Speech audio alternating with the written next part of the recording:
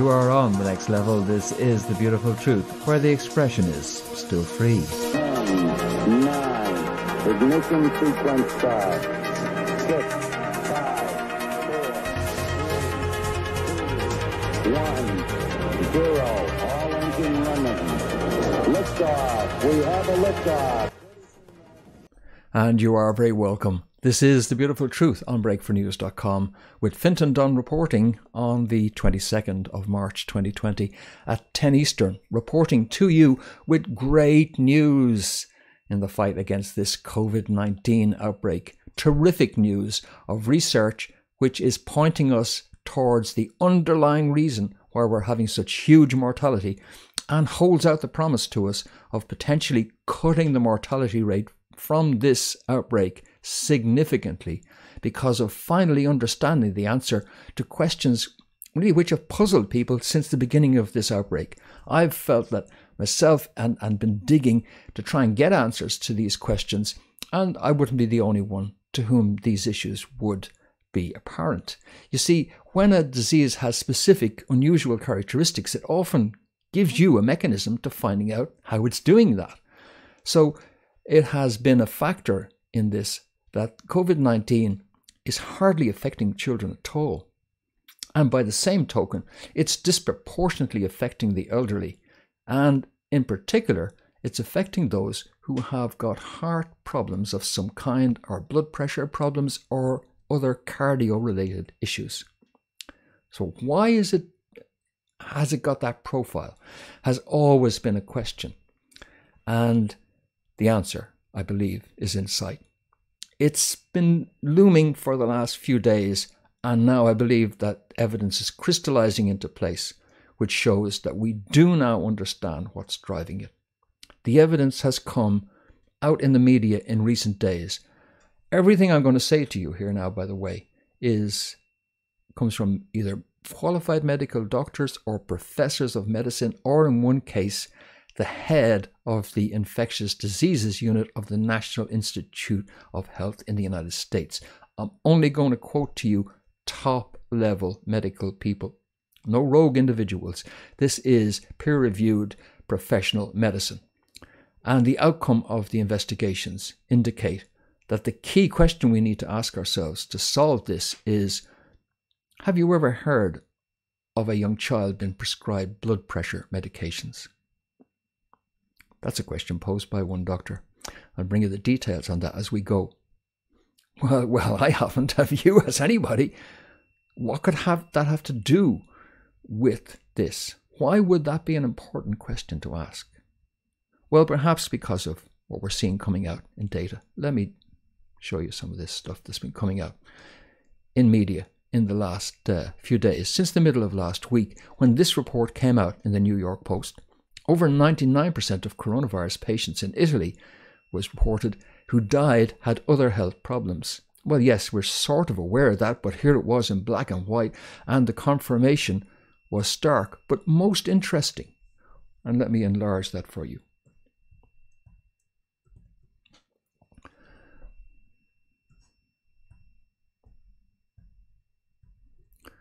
Now, more than 75% of those patients who died reported high blood pressure, while a third had diabetes and 33% had heart disease, according to the study.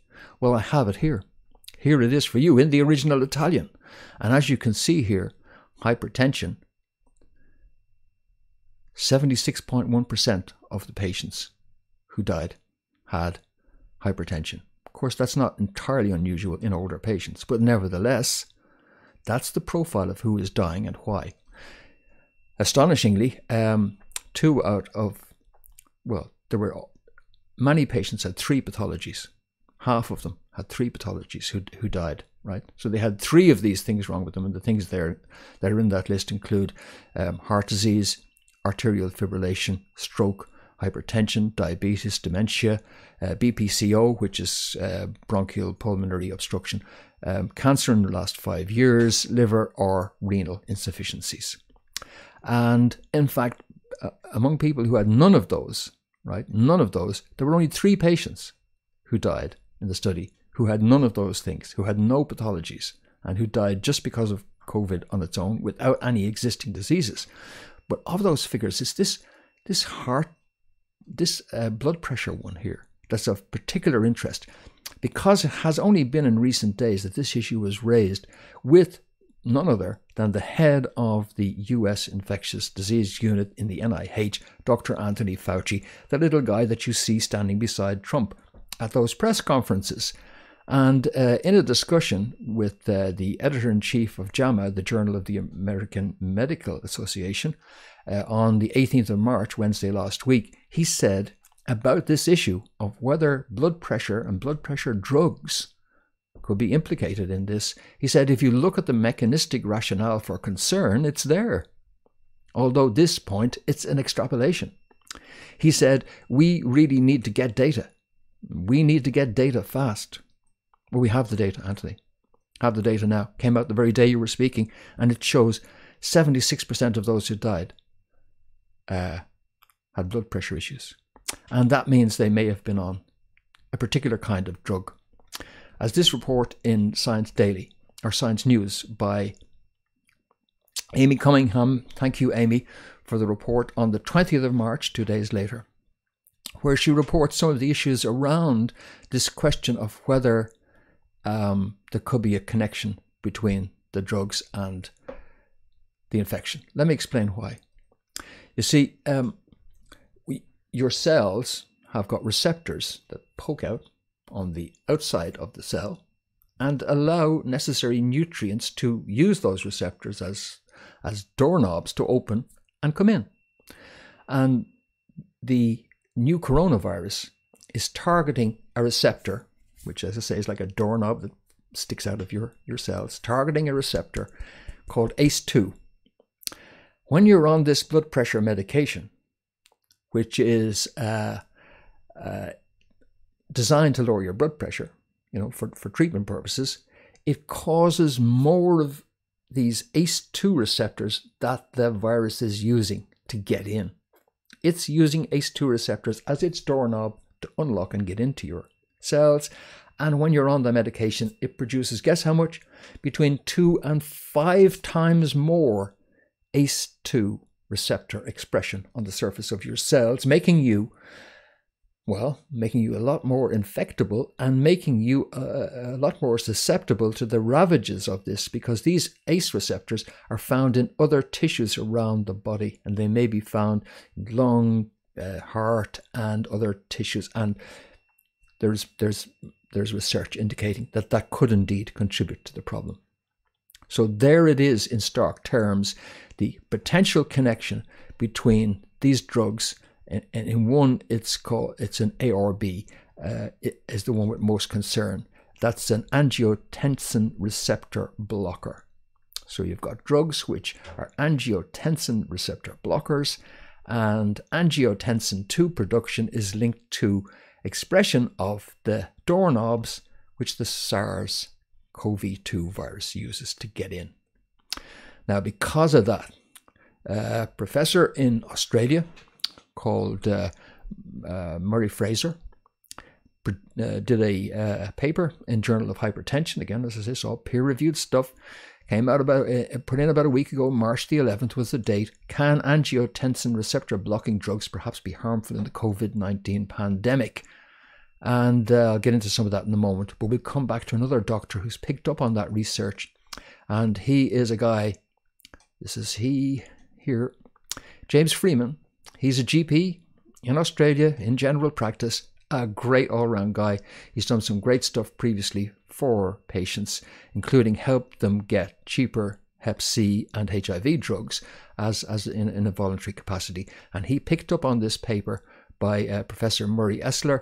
He believes that Murray Esler's onto the right, asking the right questions, and he's launched a website to go out there and actually ask patients to submit details to him of what medications their elders are on if they have had a diagnosis of this virus, in order that he can go and try and check it out. Unfortunately, he has been denied access to the data.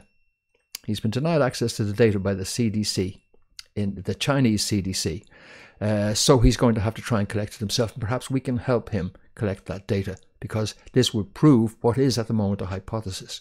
So the theory, and it's a theory so far, but as I say, it so conveniently explains the dynamics of this infection that it may be the theory, which proves to be the one that unlocks the huge mortality rate and reduces it. So he's saying that the ACE inhibitor system, this is connected to the blood pressure, right? ACE2 is found, he says, at highest concentrations in airways and lungs. It's also the entry vector for the SARS-CoV-2 virus to enter cells. Patients on ARBs, he says, may have a greater risk of COVID-19 due to higher levels of angiotensin II, resulting in higher levels of ACE2 facilitating SARS-CoV-2 to infect cells. Conversely, patients on ACE inhibitors may have some degree of protection due to their absence of angiotensin II and the need for the body to upregulate angiotensin ACE2 production. So he's going to collect the data, and he's set up a website, fixcovid19.com, where he's going to bring that information to us as he collects it. It's just started now. Perhaps you could spread the word about this valuable initiative, which has been taken now by this doctor, and we could gather the data we need to prove this. But I'm going to get into some of the details of the professor's analysis. This is Professor Murray Esler, because I'd like to provide you not with just a warning about certain types of drugs, but also with some of the potential solutions that we could put in place. So this isn't just about, and it certainly isn't about advising anybody to immediately stop taking these ARB drugs, because you need medical advice on the advisability of doing anything with your medication. However, let's take a look at this paper here now. I'll link to all this stuff in the video notes on YouTube and on breakfornews.com in our COVID-19 thread. So here it is, can angiotensin receptor blocking drugs? And we'll take a look at some of the very interesting part here. So,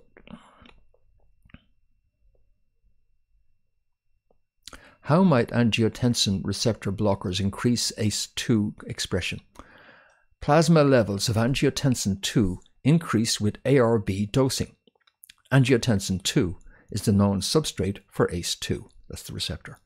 Perhaps this is a case of substrate availability increasing the expression of the linked enzyme. This is hypothetical, but could be used as a framework to consider alternative drugs to ARBs during the COVID-19 pandemic. Both ACE1 inhibitors and beta-adreneric blockers, that's beta blockers, you probably know them as, reduce plasma concentrations of angiotensin II. So, right, if we reduce angiotensin II, we reduce the expression of the doorknobs, and therefore less entry for the virus, right?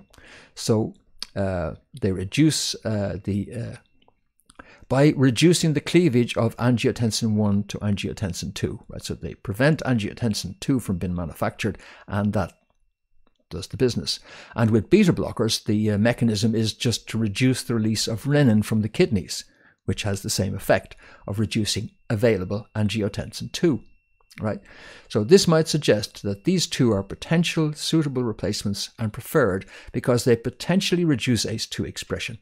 Calcium channel blockers, another hypertensive class mainstay, are neutral concerning angiotensin II availability and potentially suitable. So there he is laying out three classes of drugs: calcium channel blockers, ACE1 inhibitors, and beta blockers as alternatives which patients could consider and consider getting off of in case this theory is correct, and that what's happening is that these particular drugs are lighting them up like a landing strip for this virus, and explains the high mortality which we're seeing in older patients on this kind of medication, perhaps.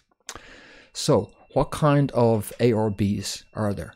Here's some of the ARB drugs, and here are some of their brand names. They all end in sartan: azilsartan, candesartan, eprosartan, etc. And the brand names Edarbi, Atacand Teve. You have to imagine having the job of making these names up. Avapro. But it does mean that you can actually check these and other ARBs. Now, use Google to help you. That's where I've gotten this. Angiotensin receptor blocker drugs. That's my search term. And there are some of the drugs. And what could you consider shifting to if your medical practitioner advised it was suitable? Some of the ACE inhibitors, for example, to achieve the same hypertension control effect now. And these all end in april.